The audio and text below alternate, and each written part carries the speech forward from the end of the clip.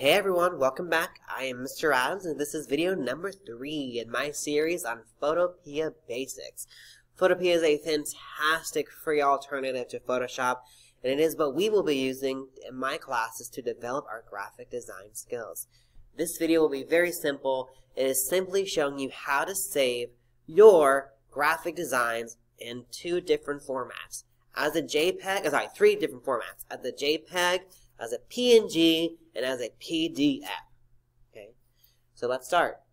In this video, in this particular Photopea, we created our Lady Gaga text. We edited it. We did so many awesome things during the last video, and now we are ready to save it. So to save on Photopea is very simple, but necessary. If you close this window, if you hit X on this window and close it before saving your graphic design, it will be lost forever. So make sure you save your stuff. So, to save your file, you simply go to File. In the upper left-hand corner, the first option in the menu bar, click it. Then you're going to scroll down to where it says Export. Export. Then you're going to choose the graphic format that you want. PNG, JPEG, or PDF are going to be the ones we're working with today. Okay. PNG is fantastic because if you have a transparent background, it allows that transparent background to remain transparent.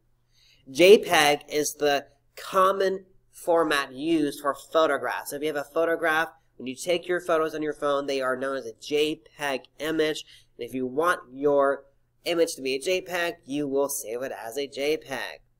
And finally, PDF is that file viewer format. It's a lot of documents or PDFs, a lot of contracts, etc. or PDFs, and flyers tend to be PDFs. So if you are creating something that's going to be printed, if you're going to be saving something that is going to, is like a file, a document, that is when you'll use PDF. But for this we're going to use a JPEG. So if you click any of these, the Save for Web window opens and you simply click Save. And depending on your computer, it may ask you where do you want to save it, or it may automatically download, as mine just did. If it automatically downloads, to make sure it's in a place where you can easily find it, and you know where it is, just click on the caret option right here, the little caret, and this little menu will pop up. Click Show in Folder. It will show you your saved graphic in the folder that it saved it, and then you just move it to where you want it to be. Click and drag. I want it to be in my pictures, so therefore I'm going to put it in my pictures. The same exact process is followed with PNG or PDF. Okay.